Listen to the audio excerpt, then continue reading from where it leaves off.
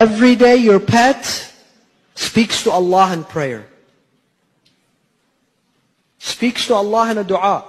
What does it say? It says, "Oh Allah, my owner is taking care of me. He's spending on me. He's looking after me. Oh Allah, look after him. Increase in his rizq. Bless him. Protect him. Protect his children." And their dua is tasbih, so it's accepted by Allah subhanahu wa ta'ala. It's acknowledged by Allah subhanahu wa ta'ala.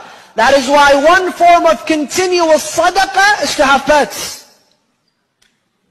Continuous sadaqah. As you spend, it is considered sadaqah fi sabilillah.